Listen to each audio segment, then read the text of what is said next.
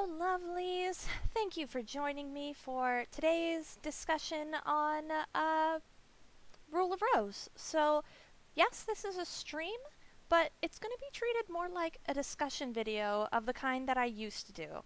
The kind that I did for Rule of Rose before. I think I made discussion videos for it, but like I did for the Path and various other videos, this video is this video is just going to be discussion. So I wanted to start off by talking about the characters, what we know so far about them, and what's been going on in the story. It's pretty late my time. As you can see, it's 10:16 p.m., which is late for some people. So I'm not expecting anybody to be able to jump on, but that's totally okay. I have an outline here that I wanted to go over and stuff that I wanted to bring up and talk about anyways. If anybody wants to jump into the chat and join us and contribute their feedback, I do have a no spoilers tag up for this stream in particular. So, and I'm gonna repeat that as a reminder to anybody who jumps in here. No spoilers, where this is just speculation and analysis and what have you. So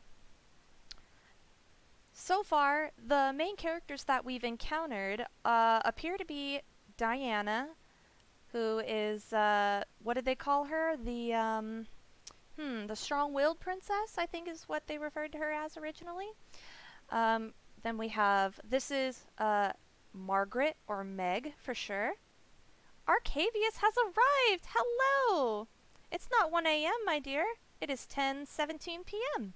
At least for me. I know you're in Florida, so 1 a.m. is correct for you, yes.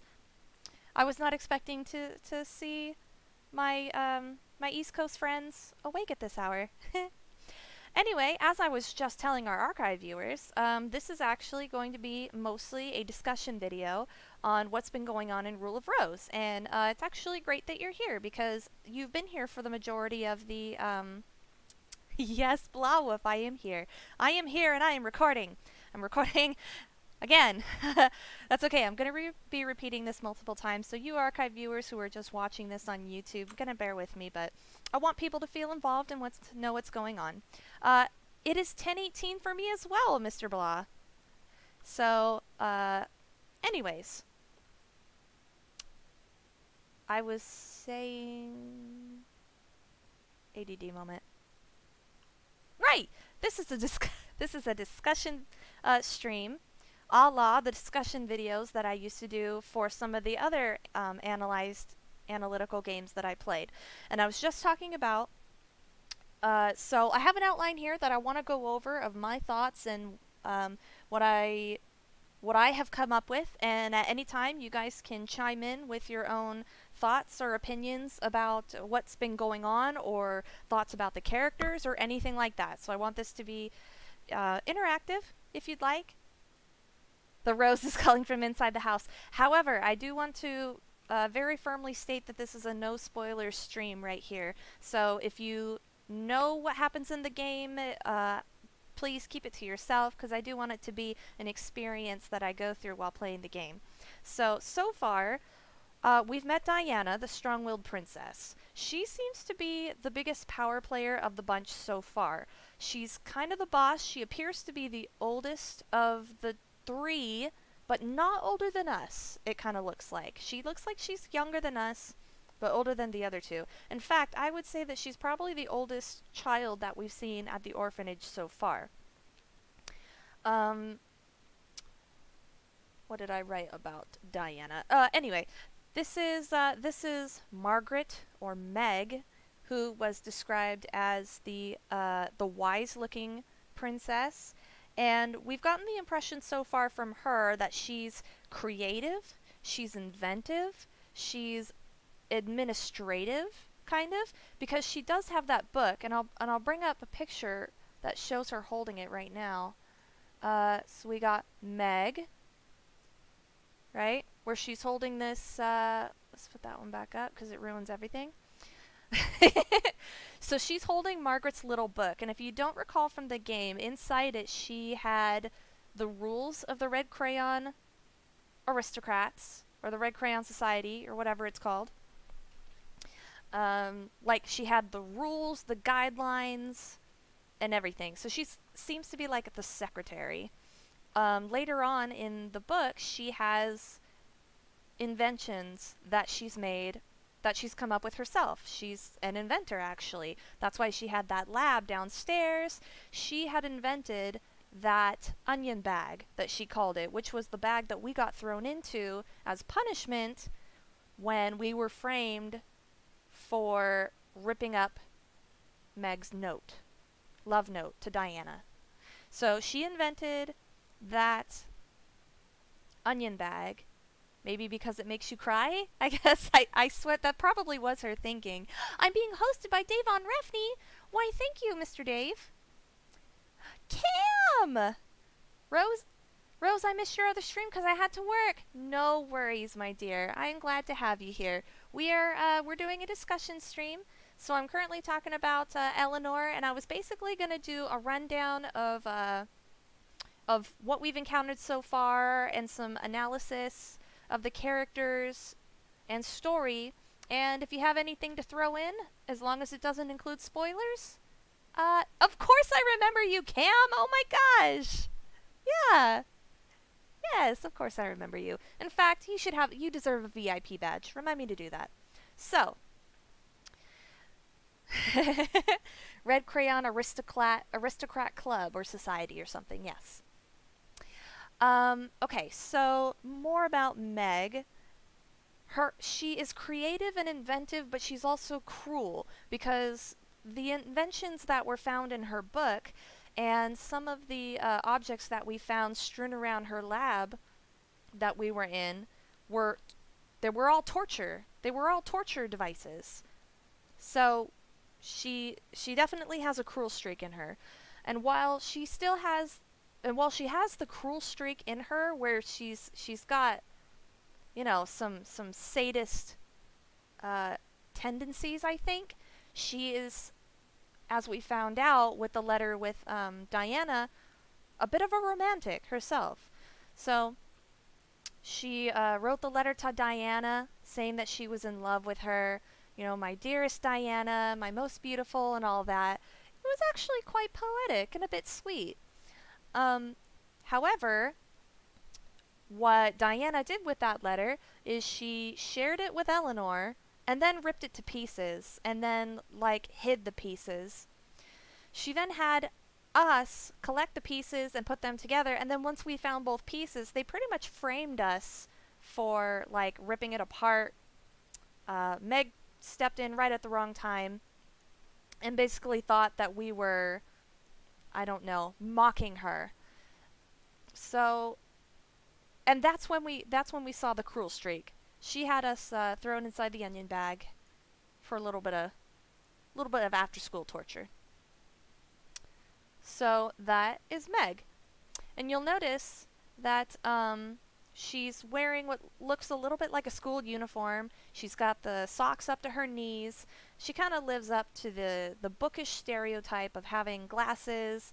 She has the tie of a school uniform and vest over, which is very different from what Diana's wearing. Diana's wearing a nice little dress, but most notably it has the low-cut V-neck, showing that she's reached the age of puberty, and I think she understands the effect. She is at the age where she understands the effect that she can have on people, manipulatively, knowing that she's pretty, using it against others, her friends. So that is what I had to say about, like, observations that we can make about the characters. Also, Meg has a shorter, conservative hairstyle with just a conservative headband holding her hair back, glasses. She's pretty much completely clothed, as opposed to Diana, whose hair is long, and you might say wild, because it's unrestrained. It's not pulled back, nothing. There's really no style at all to it. It's just hanging down, free-spirited, if you will. After that, we have Eleanor, who is who is the Cam. Oh my god, darling, you were the one who were saying that you couldn't wait for me to analyze this game, weren't you? Last time you were on stream, you were saying like you were waiting for me to start analyzing it. Well, aha, you've arrived. Okay, so anyway, let's switch over to Eleanor. I may have called Meg Eleanor a few times by accident. Sorry, you know who I'm talking about. So now we have Eleanor, who has had the birdcage with her the entire time. Yes, that was you. The entire time since we've seen her at the beginning. She's definitely younger than Diana. She looks like she might be a little bit younger than Meg. But, so Eleanor was described as the cold-hearted princess, and I think that that's even reflected in the pose that she makes in her curtsy. She's turned away and she's not making eye contact with whoever it is she's curtsying to.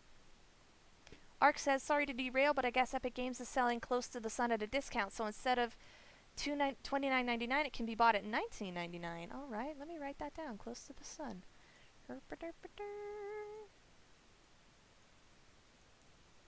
Disregard this. It's for ER room visit billing. Close to the Sun. Okay, I wrote it down. Cool. It's on... You say it's on Epic Games. Alrighty, I'll take a look at that. To be perfectly honest, probably can't play that for a bit. I have some games that I already own that I would probably play before buying a new one. Anyways. Notes, notes. Look at your notes, Miss ADD Brain. Okay. Right, okay. So, about being cold-hearted, she's looking away from, what, the camera, the person that she's facing, or the person who she's curtsying. It's like she's uninterested, she's just detached. And her little cage is empty here. I think up until the point we got to in the game where we found the bird dead, where it was presumably stolen by, or kidnapped, or bird-napped by Diana, she had the bird in there the whole time, and now it's empty because now the bird's dead. So we haven't heard a lot come out of this little girl's mouth, but from what I do remember, Diana was talking with Eleanor about Meg's love letter, and basically just saying, ugh, I don't like her, and talking shit, basically talking shit. And, Eleanor just comes off as very aloof to everyone around her. We saw her a couple of times off on her own while we were exploring the airship in the beginning. She was in with the other animals. I think that's the first time we actually found her in the game. Was that she was in the animal storage section and just hanging out by herself with her birdcage, her bird, and the animals. So maybe she is just one of those types who gets along, who likes animals more than people. I also wanted to note that when we were looking for the bird, Meg and Diana were taking bets on whether Eleanor would be furious or whether she would cry. And true to the description of being the cold-hearted princess, her reaction was actually neither. It was nothing. There was no reaction. So any emotions that she was feeling, if she did feel any, she kept inside. So, again, unfeeling and detached, cold-hearted. And that's what I have for Eleanor.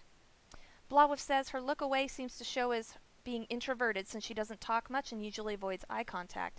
It could be that she's introverted, you're right.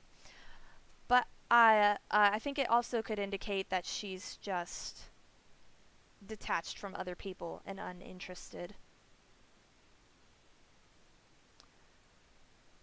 Okay, so after that we have the other character that we've been introduced to is The outrageously insane Amanda. So, Amanda, it's been shown, has been pretty much the orphanage punching bag. Everything seems to be taken out on her. We don't know if she's kind of insane because of just being the bottom totem on the totem pole, I guess, if that's the right word, if that's the right phrase. She's basically been the bottom rung of the ladder this whole time.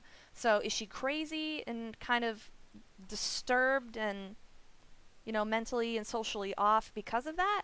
Or is she treated that way because of pre-existing behaviors and personality and disposition? I would tend to favor the explanation that uh, she's being treated this way because she is different, because she's overweight, whereas the other girls aren't. I think it's basically your classic mean girls versus, you know, the girl that was bullied because she was different, she was weird, and she was overweight. Does that justify her very strange behavior? I mean, no. No. You see, do you see how my reaction during the game so far has been, I don't really want to befriend Amanda. And I have a couple of reasons for that. At first, it seemed like it was okay, like maybe we can be friends.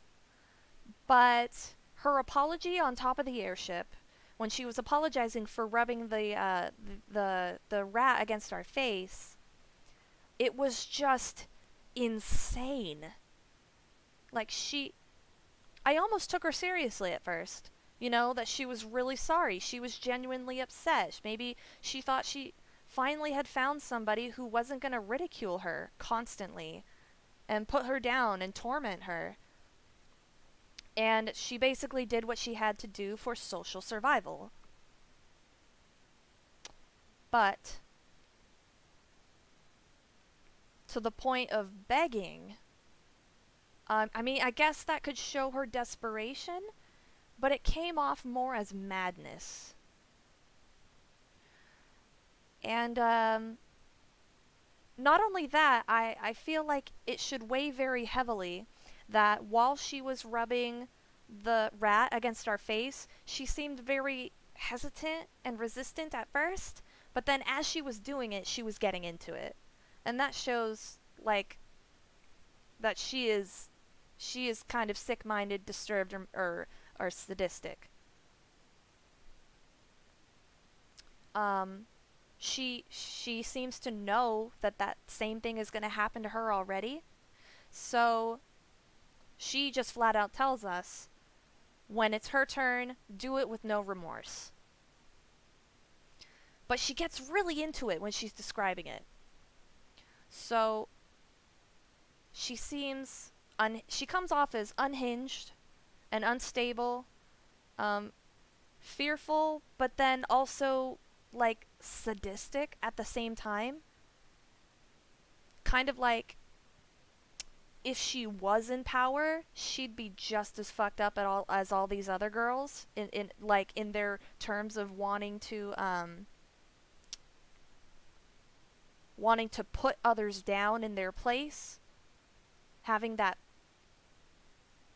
very addictive, like, power position where you can hurt others or you can even torture others like Meg did to us.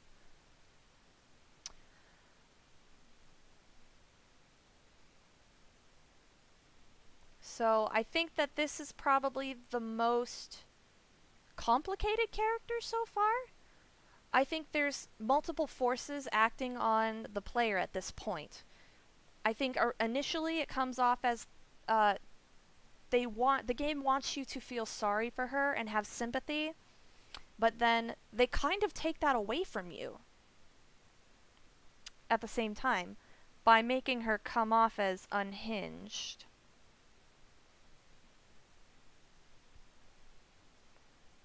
Does anybody else have some thoughts about Amanda they want to throw in here? That's pretty much all I got. I feel like I have these thoughts and these impressions about Amanda that I'm just not able to put into words as well. So obviously she's not the most attractive girl that we've come across in the orphanage, and they show us that scene of her looking into the mirror applying makeup. With her applying lipstick. She's applying lipstick. And so I think that that is showing us that she wants to be beautiful, she wants to be pretty, she has the desire, I think, to be pretty. Maybe it was an acknowledgement that she's not pretty. Blawolf says she may be a bit bipolar with how easily her moods change from being helpful and apologetic to angry and sadistic. Well, that's actually a really, really good thought. Ark says Amanda seems jealous of the popularity the other girls share. She uses Jennifer to try and get ahead. That makes her a nasty person. I totally agree with that. She's definitely a nasty person. She uses Jennifer to try to get ahead. Do you think she was genuinely using Jennifer to try to get ahead, or she was only doing that because she was forced to? I'm really glad you brought that up, Ark. Did she do it because she had to, or did she do it because she saw an opportunity to rise within the ranks? And going back to Blawolf, what you're saying about being bipolar, my question about that, though, is helpful and apologetic to angry and sadistic. Did we see her angry, though?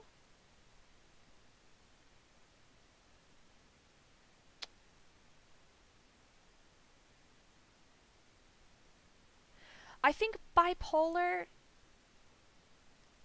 may not be the word you're looking for, because my understanding of bipolar is varying wildly between the extremes of what do they call it, euphoric, or like episodes of ecstasy and euphoria, and depression and withdrawnness. Ark says she's more so desperate for what she desires that she feels she needs to play the role she must in order to get ahead, that is. I think you're right. They are kids, Cam. They're... Good point. That's really good that you're bringing that up. Maybe they're developing who they are. But we have to remember, they're developing who they are without adult guidance or intervention. So maybe is this a little bit of a like a parallel to Lord of the Flies, where it's showing us the possibility of what would happen to a society of children left unadulted?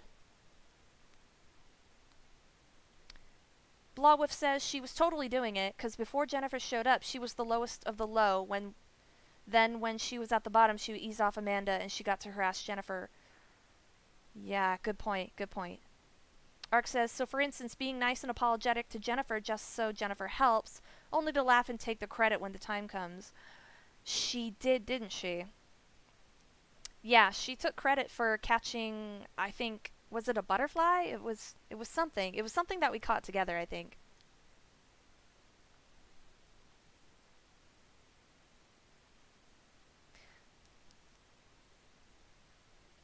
You're right, Ark. I think that Amanda is so desperate for what she desires that she feels she needs to play the role she must. And that she was playing this game. She was playing this game with the girls before we showed up. She was at the bottom rung of the ladder. Oh, that's what Blawolf said. Yeah, I agree with you, Blawolf. She was totally doing it.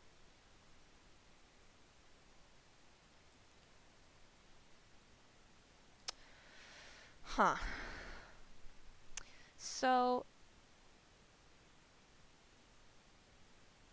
I think that hypothetically, if Amanda had the opportunity to step on us to get to the top, she absolutely would. And because I sense that from her, I don't want to be her friend. I don't trust her. I don't feel like she's going to be an ally to us. Did I have any more pictures? Nope, those were all my pictures. So,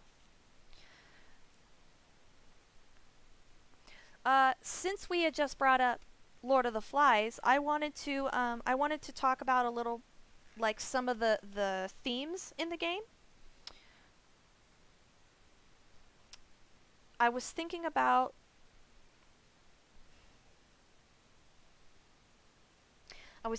their situation.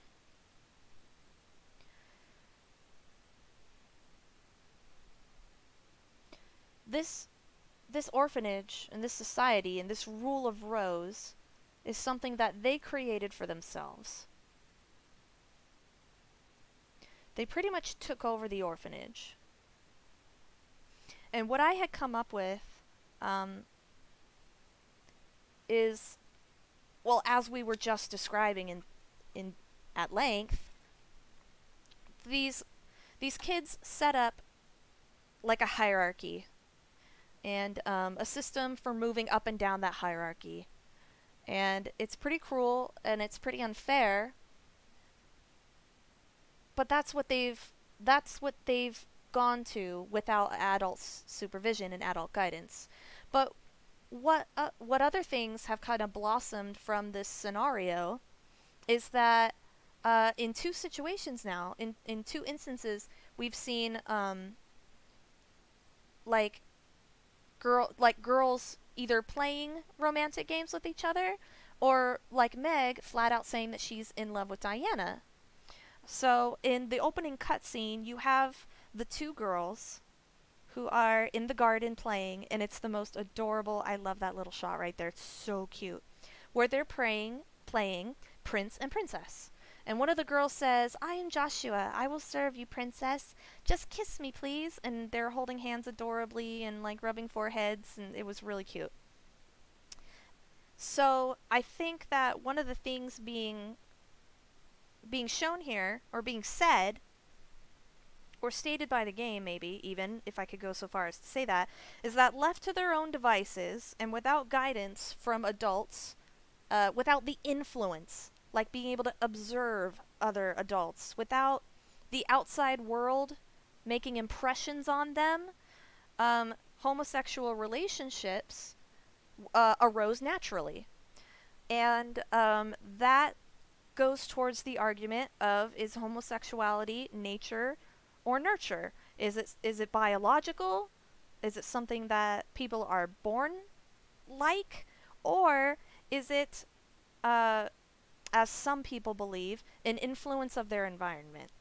So, a couple decades ago, people would say, "Oh, don't show on TV homosexual situations or partners. Don't have a gay couple in a commercial because it'll influence our kids." That's what people were hysterical about. Were hysterical about. And nowadays, we don't really feel that way so much. Like, there was at the Super Bowl this year or last year or something. At the Super Bowl, one of the commercials was with two dads in a family, two dads with kids instead of the traditional husband and wife. So that's really shown that we've been more progressive towards acceptance. So I think that this game, at least, is siding with nature versus nurture. You take out the nurture aspect of the influence of their environment around them, and like in this scenario, Eleanor like has naturally gravitated to having a crush on Diana. So I thought that was interesting. There's still people, it's still a big question. It's still a really big question that people are trying to answer, people struggle with. Is homosexuality a nature versus nurture? Is it a combination of the two? And in what quantities? So what is the higher portion of influence? How you were born, your biology, your brain chemistry maybe, your personality, right? By 2 years old, your personality has been established. Well, not entirely, right? Not the personality you're gonna have when you're 15, but things that happen in the first 2 years of your life are going to affect your personality. But as a lot of mothers will tell you, babies are born with personalities. So,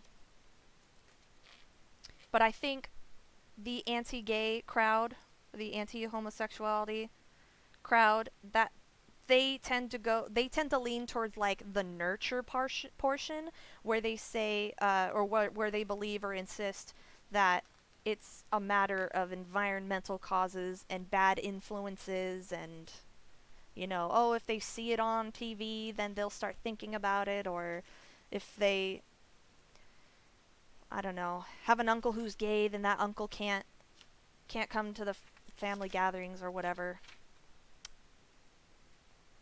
Which I think is, I think that's pretty shit, but that's just my own personal opinion. And we're not talking about my personal opinion. We're talking about Rule of Rose. Alright. So, I have a little bit more in here, written down in my little notepad.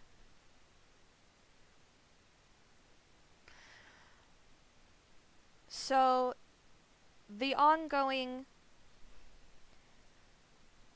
references to Jennifer being a bad girl, or dirty, or filthy. I've talked about that a few times already, so I don't have much more to add, but what I do have to add is this survivor's remorse. If all of this is happening inside Jennifer's head, because as we read in the newspaper, the orphanage, all the children in the orphanage were killed. They were all murdered. They're all dead. We don't know if Jennifer was in the orphanage at that time and was killed too, and literally all the characters are dead, or whether she was adopted out. She was adopted, and then it happened. And she is the sole survivor of the orphanage because she got out in time. If so, is all this talk about being a bad girl and she's done terrible things, is it survivor's remorse? Or is it guilt? Survivor's guilt? Or did she actually have something to do with it? Did she actually have something to do with that huge tragedy? The other thing I wanted to mention was calling her dirty. I just found it really interesting as though, okay, so apparently Jennifer is supposed to be like so dirty, she's filthy, she's just repulsive, right? But then why was it that when the rat was rubbed on our face, it was alive and clean, and Amanda's rat was dead and covered in maggots? Like, that just strikes me as possibly important, because if the Madman Dog, hey, how's it going in? Good to see you here, my friend. Glad to have you. I am so surprised at how many people are showing up. It is actually kind of late, and I didn't think hardly anyone would be here. Anyways, we're doing a discussion stream, Madman Dog, and I was just finishing up the thoughts that I had written down that I wanted to state, and then if anybody wanted to add stuff, they are most welcome to. So I just thought that regarding the rat, if the developers really wanted to do something gross. Good Lord, Cam, 150. I hope you don't have to work in the morning, dear. They would have given Jennifer the dead, decaying rat. Think about it, though. Think about it. It was a conscious decision. The developer, the writer, whoever, the creative mind who developed the story, made a conscious decision to give Amanda the dead, infected rat and not Jennifer? Is it because Amanda's dead and Jennifer is alive? Which would go with the, you know, the down the road of Jennifer being the sole survivor. Did you see that part, Cam? Did you see when the, let me find it. Let me pull it up right now.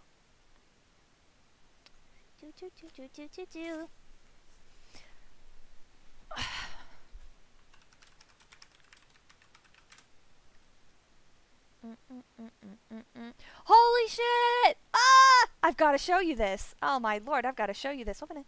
Open link in new window. Oh, crap. Look at this. That's amazing. Oh, I want to zoom in. Oh, I'm zooming out. I don't mean to. No, what? There. How crazy is that? That's ridiculous. Oh my god, that's amazing. You saw the scene a long time ago? Cool. So, where is the one I'm looking for, though?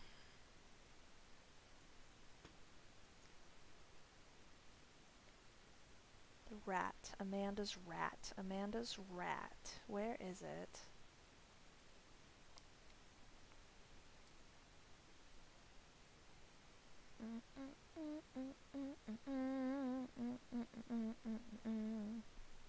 Amanda rat.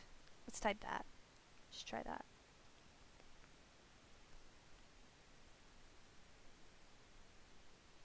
I thought I saw a picture of it on here. Aw, it's gone. Dang it. It's gone or it was never there. Okay, but you know what I'm talking about. The Why is Mrs. Doubtfire shoving a stick in that poor girl's face? Well, it was part of the game, Madman.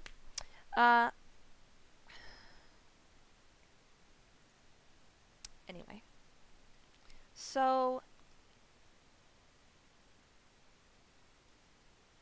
I think those are pretty much my thoughts so far. That's my analysis. I think that there's still not enough information to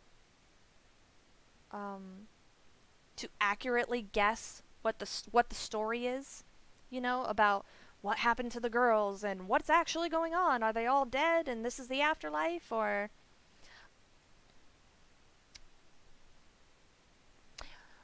sadly I missed a lot of your gameplay, said Madman. Oh, don't worry about it. Like, I posted some on YouTube, and then what hasn't been posted on YouTube is, if you go over to, like, past broadcasts, you can catch up over there if I haven't put those videos onto YouTube yet. So, I think maybe option-wise, we have all these girls are dead, Jennifer included. And something. And something. No worries, Ark. Thanks for showing up. Sleep well. Have a good night. I will see you next stream. Or that Jennifer's the sole survivor and she's reliving this in her mind because of survivor's guilt. Or she had something to do with it.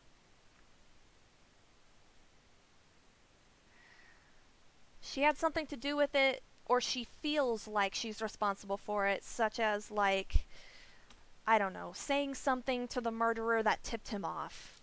Or, maybe the murderer was her adopted father, something like that. But, oh, didn't mention, since more people showed up, this is a spoiler-free discussion, so I did want to keep it to speculations. And not answer questions if you already know how it ends. Anyway, I think that's pretty much what I had. That is what I had to say about Rule of Rose so far.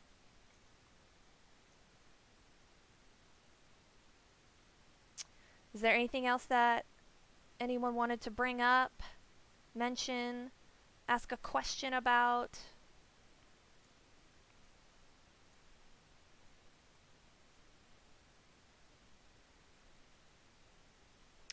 Blah says, or maybe it's all from the point of view from the dead rat on a stick.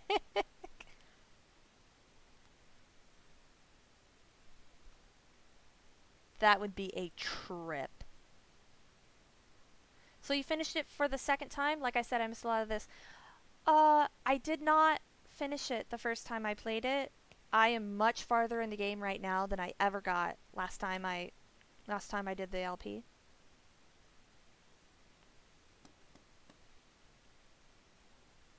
So at this point I'm going in blind.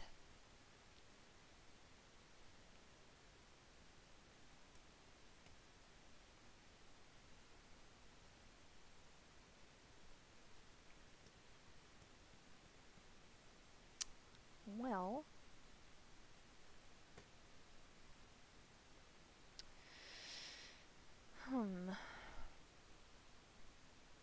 you know, Jennifer has been markedly quiet the entire time we played the game.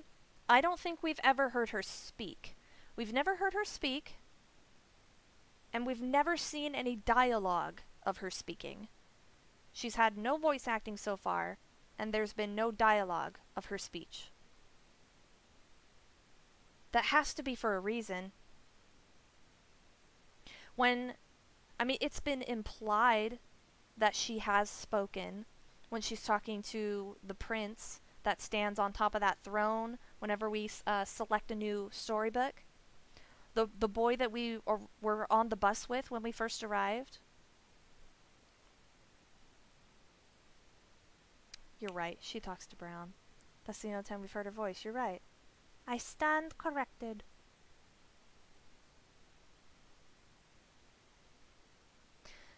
Cam says, you've actually seen a similar scene from a show with the rat? Similar how? That it was tied to a stick and rubbed in someone's face?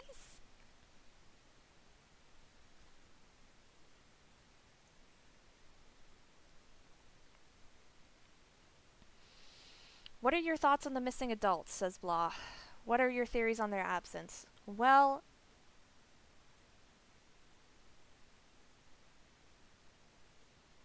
they rub it in a girl's face, says Cam. Was it like a spoof? A spoof of this? As far as the adults are concerned, we've seen one, I think. One adult, and that's Martha, the cleaning lady, who was kind of a bitch to us at first, and she was cleaning the floor. She was cleaning the floor with a rag and bucket.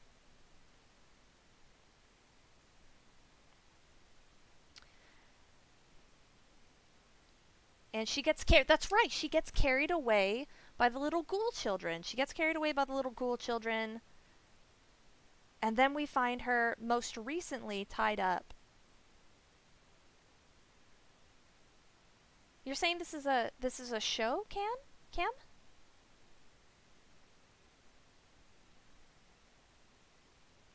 Not a game?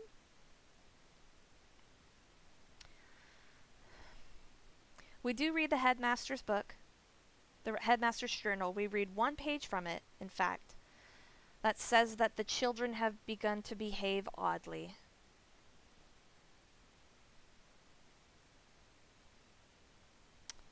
I don't know how to reconcile the two facts that we have, that the headmaster said that the children were acting strangely, but then we know what happened was that all the children were killed.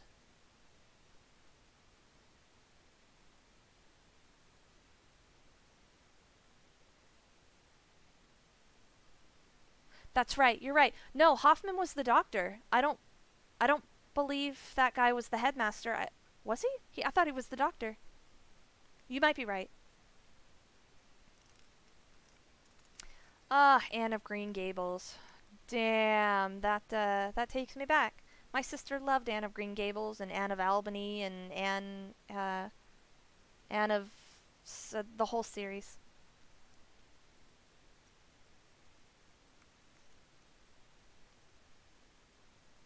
Wait, guys, what if? You know what I was in the middle of saying is how do I reconcile that the headmaster said that the children had begun to behave strangely, and finding out and thinking that they took over the orphanage, right? Because there's no adults around, and the fact that we found out that all of the orphans were murdered. Well, maybe both happened. Maybe both happened. Maybe the children went, rebellion and took over, and maybe the man killed all the kids because they had went crazy and were doing all this crazy stuff. Nah, it doesn't feel right.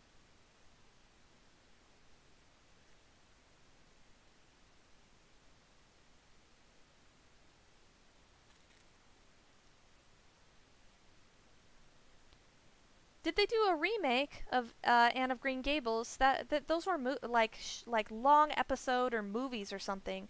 My sister had VHS cassettes, VHS tapes rather, of all of the whole series, the whole Anne of Green Gables series.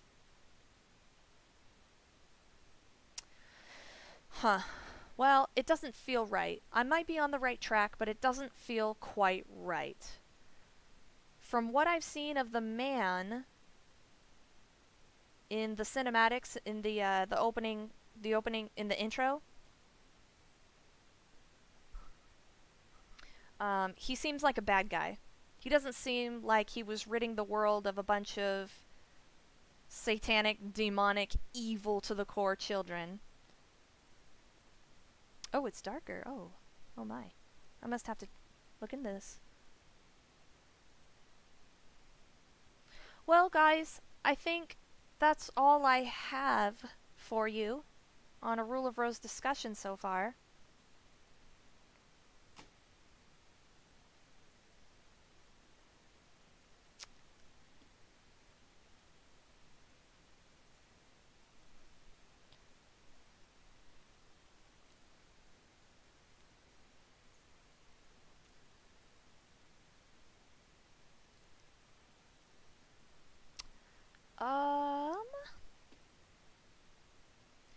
Generally trying to decide what to do now. I have half a mind to actually play something. Like Bad Dream Coma.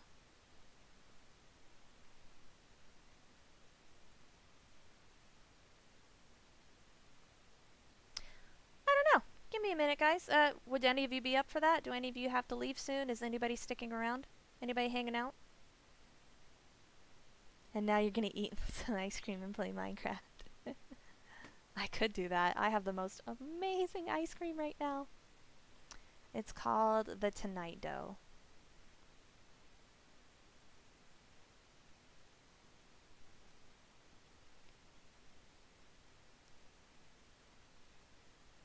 Cam says please do. Lawwolf says I am here.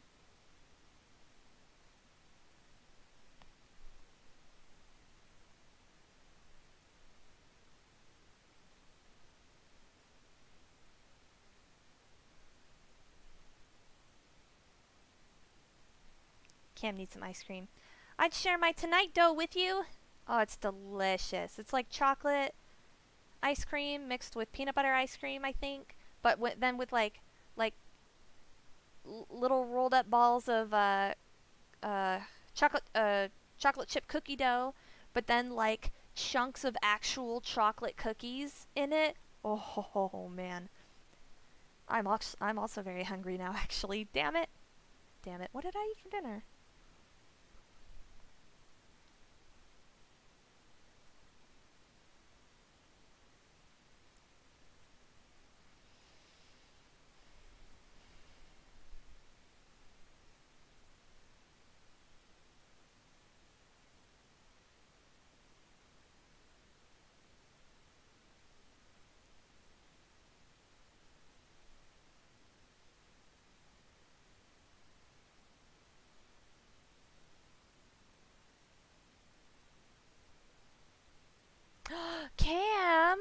haven't eaten today.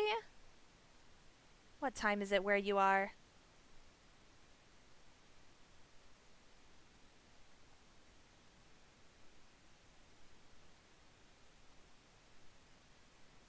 No, you need to eat.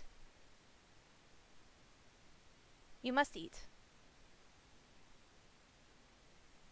Wait a minute. You mean you haven't eaten since you woke up this morning? I demand that you go eat. It is demanded. Okay, sometimes I forget for like half a day, but I don't forget for an entire day.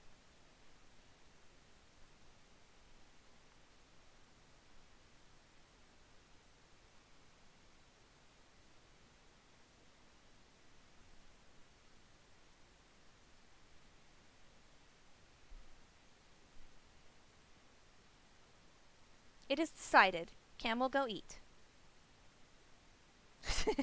Thank you. Let's see.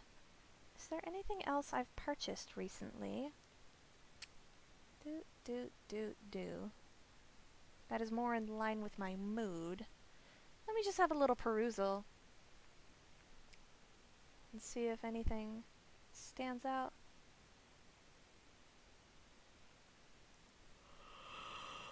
Although, 11's not too bad. To the moon. Huh. To the moon. Although, might not be a good idea to start something new.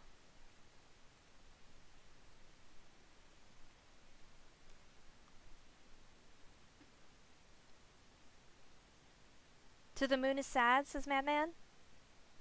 Alright. Oh, it's good. Okay, Cam says it's good. Well, sad is fine. I don't mind sad. Sad. To the moon will make me cry. Oh dear. How long is it? Is it a very long game?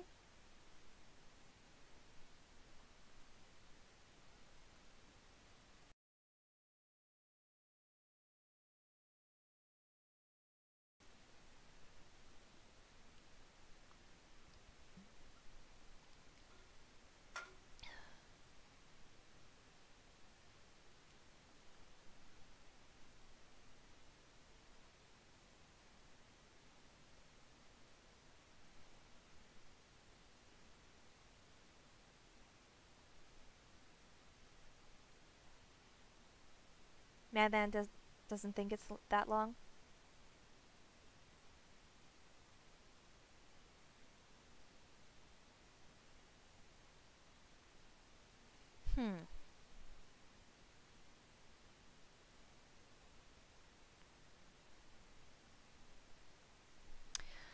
Well, 4 maybe 5 hours depending on how much you stop to analyze.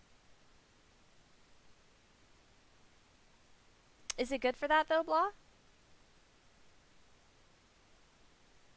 Is it good for some stopping in a little stop and analyze?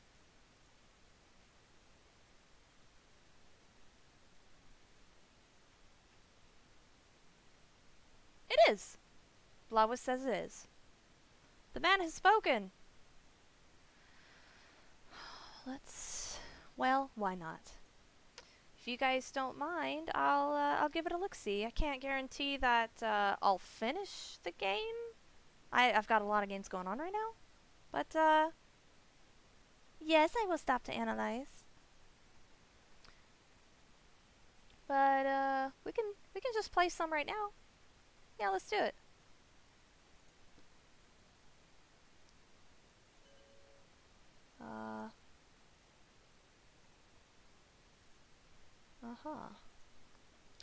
Give me a moment. Give me a moment to set it up. Play to the moon. Okay.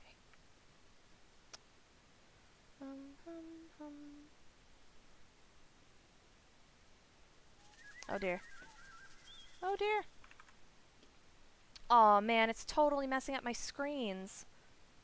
Shit. Alright, stay there. Stay there on the just chatting screen. Let me try to fix this. Jesus. I can't switch over yet. I'm sorry. It's...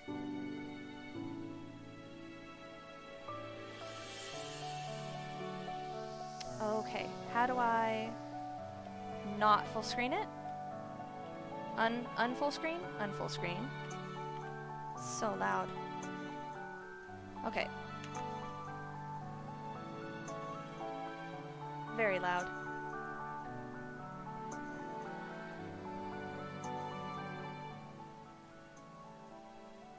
Damn. Okay. Blow said, he gave me a shiny new bit.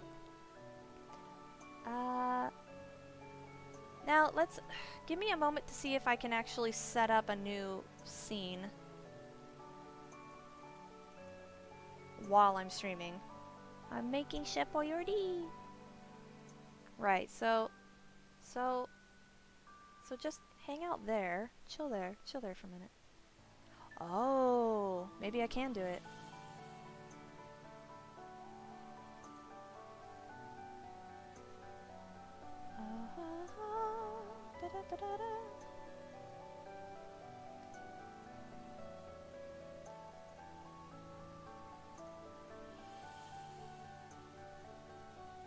Please work. Shit, it's not gonna work.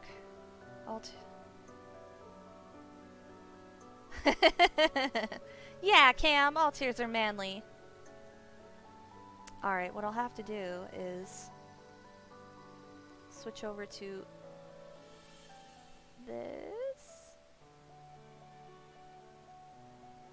Okay. Alright, what are you guys looking at right now? Oh, you're looking at my desktop. Okay, cool. Well, there, look at this instead. Oh my gosh, now I can't see. Ugh. Windowed? Windowed? Windowed? The hell? I've never played this. I've never played this. 2014. Huh. Alright, we got exit. That's... Shit. That's messing up all my other screens. So...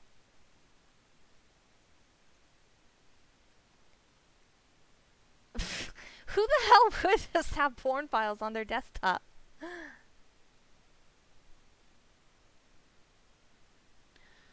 Okay, how the fuck am I going to do this?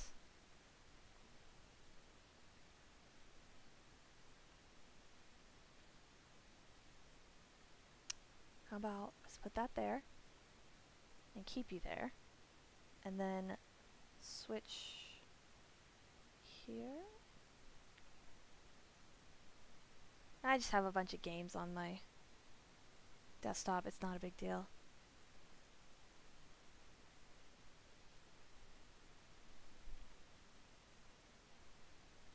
Okay, now I can't see the chat. That's fantastic. I need to change the resolution of this, or put it in windowed mode, and it's not letting me put it in windowed mode. Oh! Well, that's nice to find. What? Reduce screen flickering? Crap.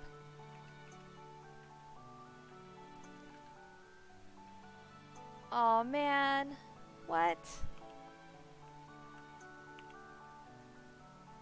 Oh, come on. It's not giving me an option.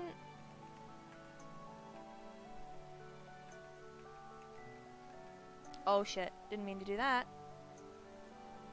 What was this set to? E, maybe? Shit. I don't remember.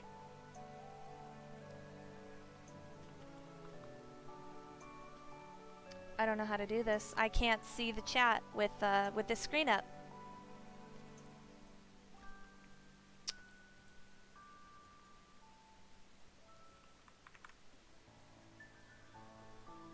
Oh! Oh. No, that's not gonna work.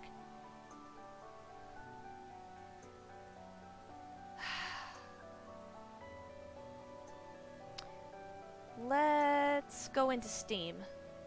So to see if Steam can do anything for us.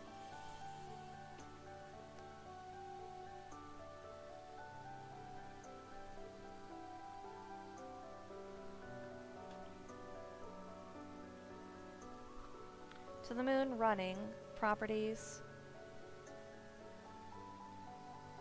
Set launch options? No, damn it.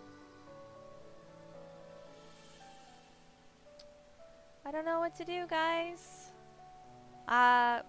That window takes up my entire monitor, and it shifts everything on my second monitor, like, to off the screen. I can't see it. Oh, that's right, Cam's kitty! Oh my gosh. Wait, wasn't it your sister's kitty? And you wanted to name him Pompey? You can pull up chat only on your phone. It's not a bad idea. Well...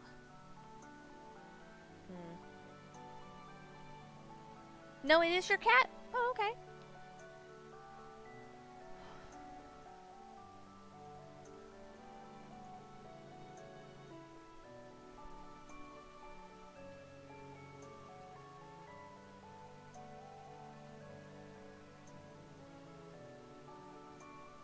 I see.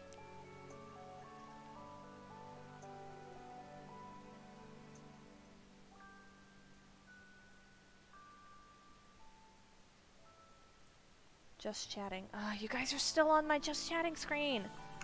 Damn it.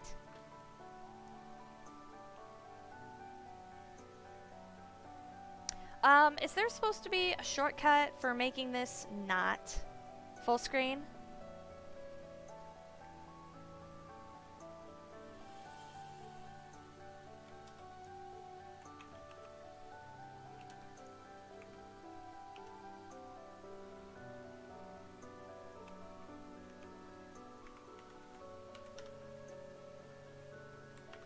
Oh my goodness.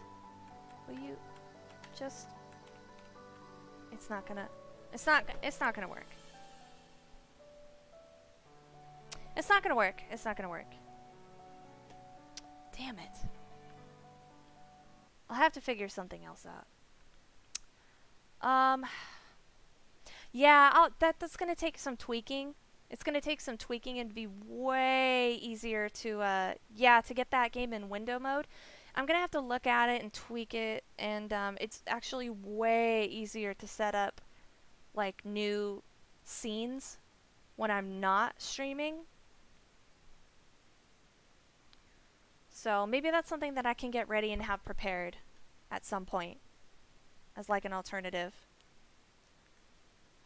I am getting a little tired though, so it's not a terrible idea to end the stream here. I was planning on just doing the discussion video and then be done with it. But so anyways, I think I will call it here. I'll mess with To the Moon and see if I can get it recognized by Streamlabs. But that's all I have for you tonight, guys. Thanks very much for showing up. I'm very surprised but delighted. And hopefully I can see you guys during the next stream, which is planned for Thursday. Thursday, most likely 2 p.m. normal Pacific Standard Time.